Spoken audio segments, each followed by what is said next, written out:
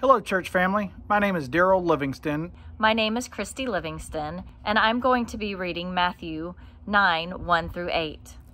Jesus stepped into a boat, crossed over, and came to his own town. Some men brought to him a paralyzed man lying on a mat.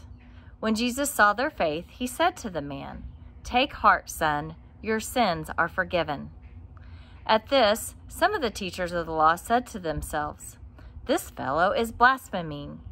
Knowing their thoughts, Jesus said, "Why do you entertain evil thoughts in your hearts? Which is easier to say, 'Your sins are forgiven,' or to say, 'Get up and walk'?" But I want you to know that the Son of Man has authority on earth to forgive sins." So he said to the paralyzed man, "Get up, take your mat, and go home." Then the man got up and went home. When the crowd saw this, they were filled with awe, and they praised God, He who had given such authority to man. This is the word of the Lord. Thanks be to God. Daryl and Christy, thank you so much for reading the scripture today. We appreciate you doing that. So I want to let you know about a change that we've made on Good Friday, April 2nd. We had talked last week about the idea of having a drive-through Stations of the Cross on Good Friday, and that was going to be a volunteer-heavy thing, and we were coming up short on volunteers. We realized that's probably something to try next year. So we are going to have a live, in-person Good Friday service, 7 o'clock, April 2nd, here in this room. It will also be live-streamed. So just know about the change on Good Friday. We will have a Good Friday service, 7 o'clock, in the room and live-stream.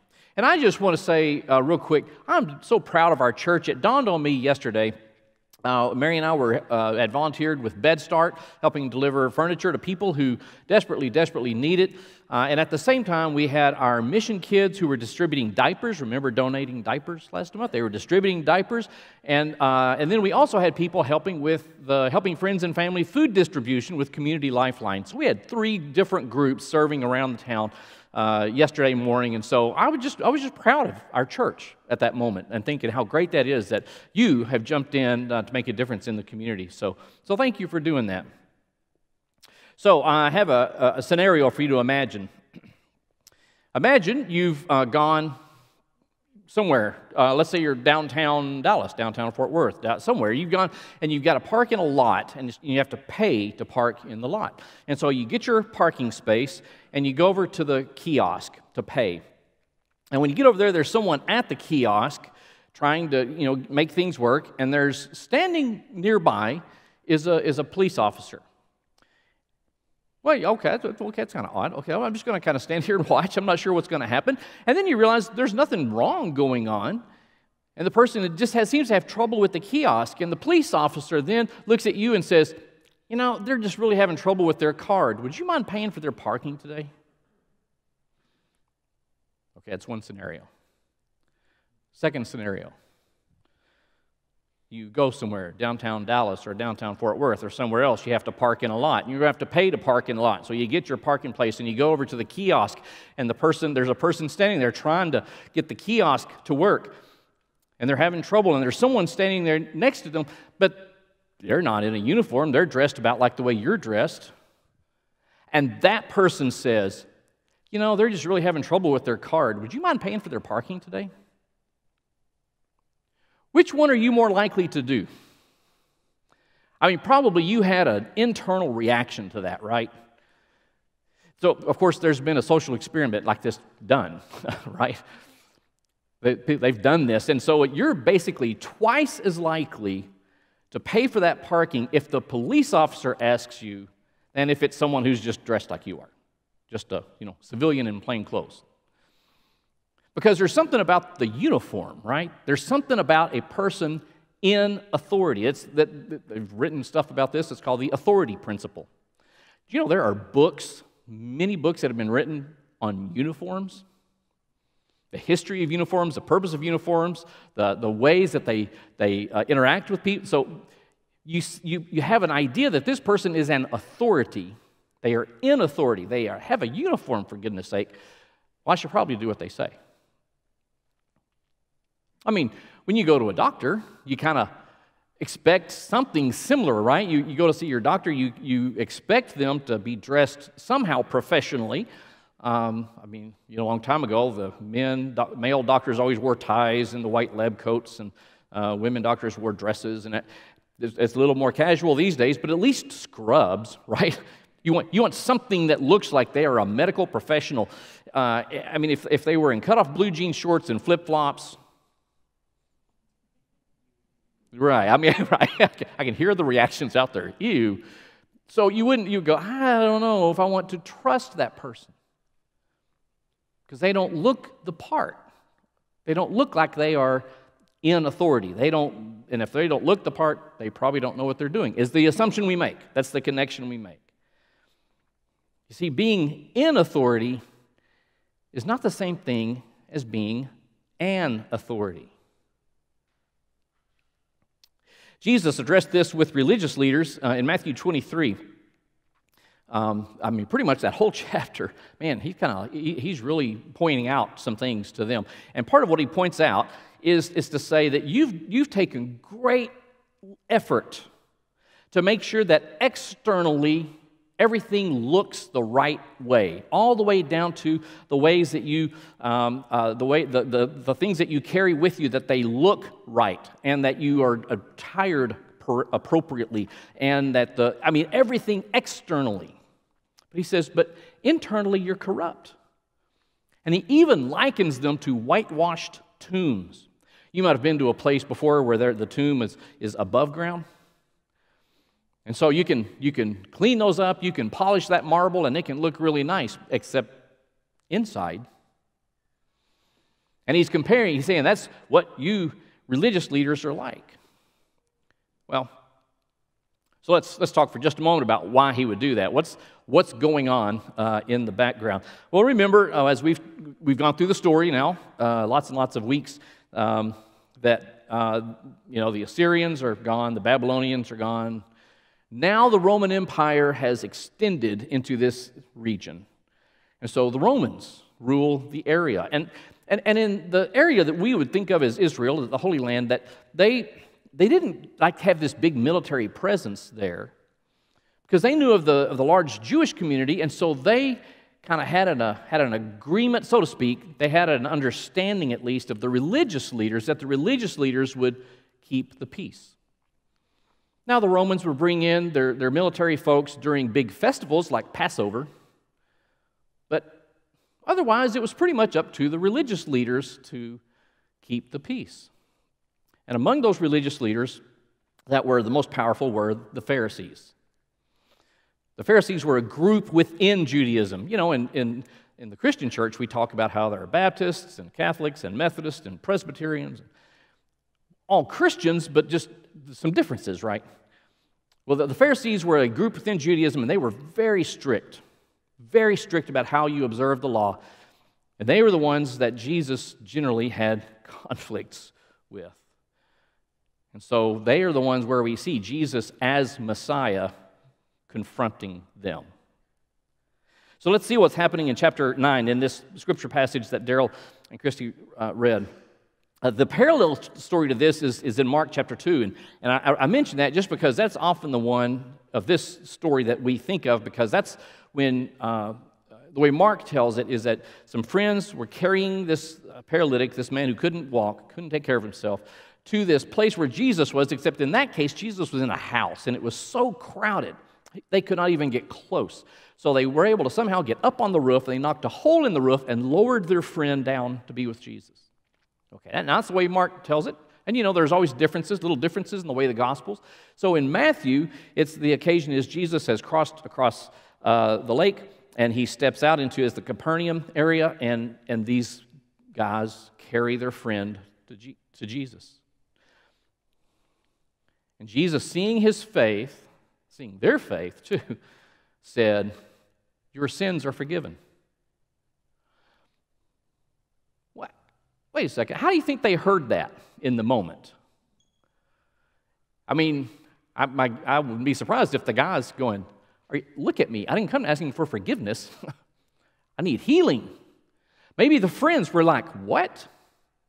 No, that's not what we're here for. What about the crowd?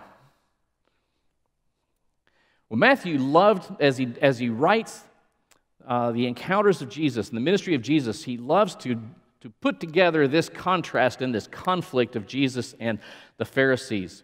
Because there were Pharisees there who were hearing what was going on. And so Jesus says, your sins are forgiven. And what did they say? He is blaspheming. That is to speak against or to destroy something that is sacred. That was the charge against Jesus time and time again by the Pharisees. They were the determiners of all that was sacred, and when Jesus spoke against it, they would say, he's blaspheming. I mean, we see similar things in our world today, right? Somebody hears something they don't like, and well, we label it right away. He's blaspheming. So Jesus then just says, he knows what they're thinking. He says, okay, so which is easier? Or which is more difficult, maybe? To say, your sins are forgiven, or to say, you are healed. Now, why would he say it? Why is he having this kind of exchange with them? You see, how is it that anybody would know whether their sins were given in the first century in Israel, or ancient Palestine, with Jewish leaders? It was the Jewish leaders who would tell you if your sins were forgiven.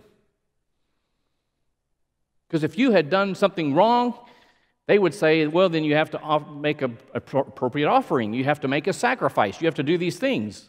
And when it could be verified, it could be shown that they had done those things, your sins are forgiven.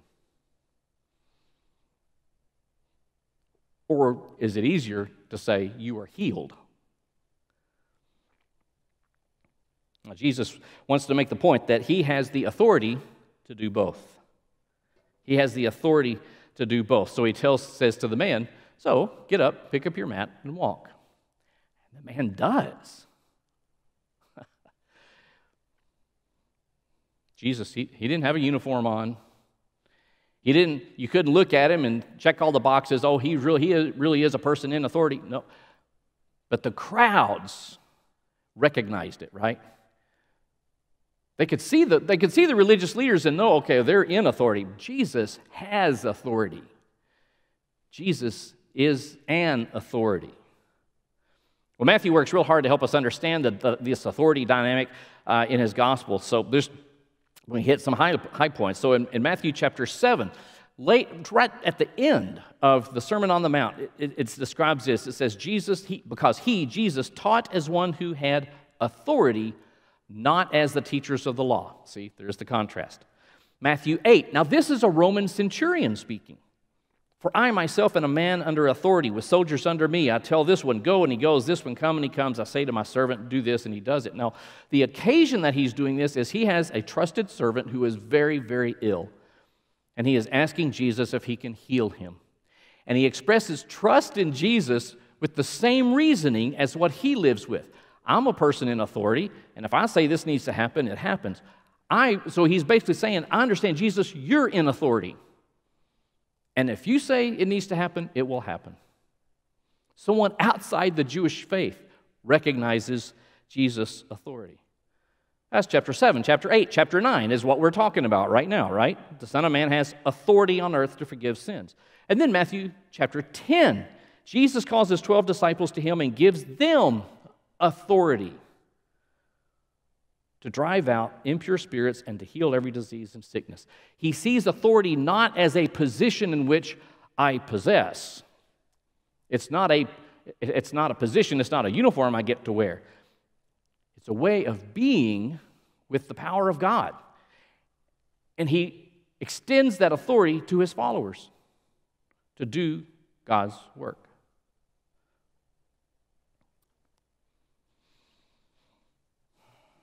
So, what about authority? I think one of the things you and I have to wrestle with is who or what is authoritative in our life. Who or what is authoritative? Why choose one news source and not another?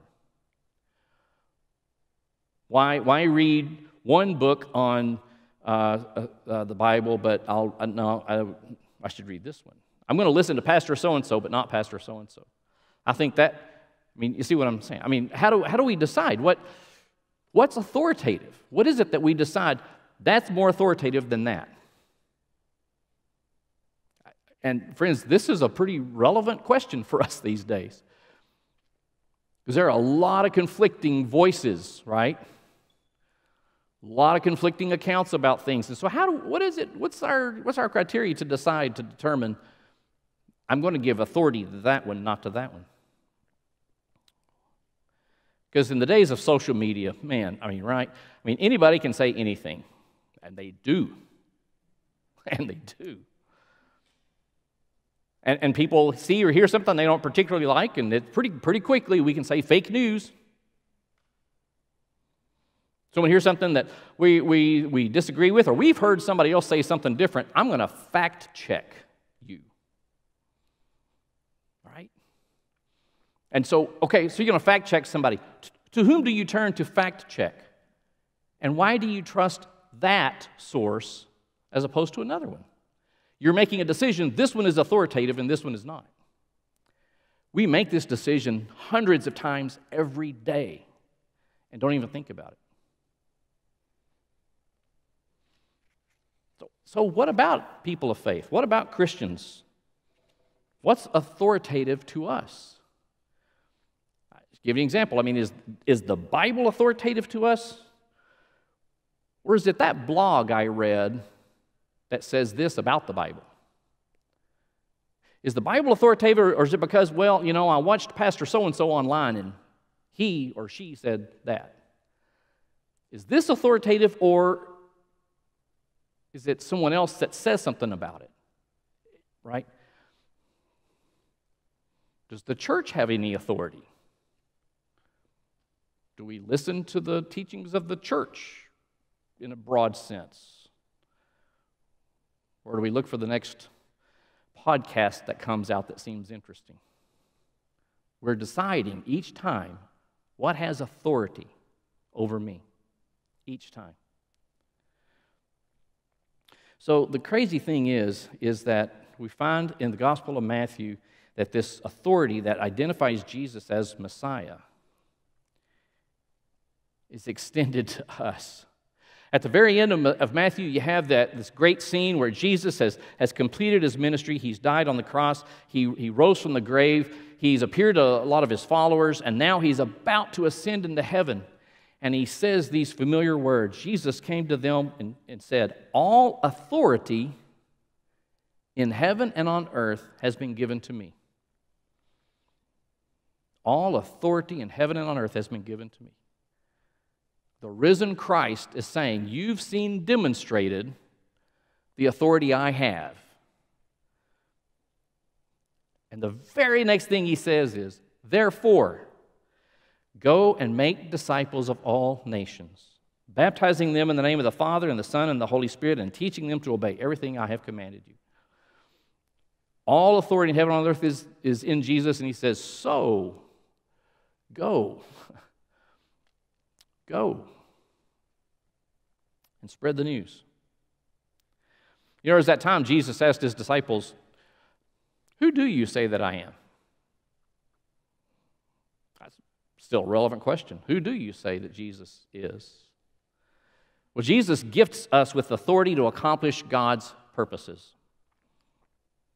Not my purpose, not our purposes, not our desires, our wishes, our biases, or whatever. It's to accomplish God's purposes, and that's we understand that to be to love God and love neighbor, because that's what Jesus said, not just what someone's YouTube channel says. Love God and love neighbor. Those that you disagree with, those that you see things differently, those that might have crazy ideas. But we can't just look the part. We can't just look the part of somebody who follows Jesus. We got to be that person. To truly live and love like Jesus. Let's pray. God, we're grateful for the authority that Jesus had in his day and time, and the authority that Jesus has. That we know that we continue to worship and continue to believe that Jesus is alive. that Jesus is made known to us in a variety of ways, and through the power of the Holy Spirit, then we get to live the life that God calls us to, that Jesus gave an example for and calls us to live. That we can hear His voice, we can see the Word, and we can do it. So God, help us to be clear about the lines of authority in our lives, the ones that we trust, the ones that we look to. Help us to look to You for that authority. And we'll be careful to give You the honor and glory in Jesus' name. Amen.